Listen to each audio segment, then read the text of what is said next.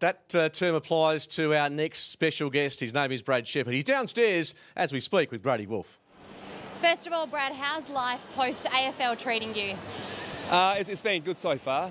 Sort of trying to enjoy a bit of the lifestyle, not having the rigours of training or sort of getting up for games. So, yeah, it has been a fair adjustment. The rigours of AFL football, every minute your day is accounted for. So trying to think for yourself for once, it's been a little bit of an adjustment. But, yeah, it's been good to me so far.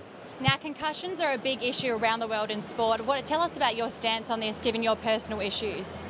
Unfortunately, it's becoming a big issue in all contact sports around the world. For me personally, I've had a few concussions throughout the course of my career, and of late, probably the last 12 months, had a few too many, which set me back, to where I am today, to having to retire. But the further research we do, I think the AFL are doing a great job trying to further educate themselves on the effects of concussion, and I think they're going in the right direction from when I guess I first started playing my career 12 years ago. So I think the evolution of what concussion presents to AFL players and the welfare for them, I think going forward it's only going to benefit. But unfortunately, it is part of AFL and all contact sports. Absolutely. And today, what's your prediction for the boys out there? Yeah, well, the boys staying up and about. It's great to be for them, and both Fremantle as well, playing in front of such a big crowd. I think it's projected to be 40-odd thousand today, Optus. So it's a great occasion, big game, WA.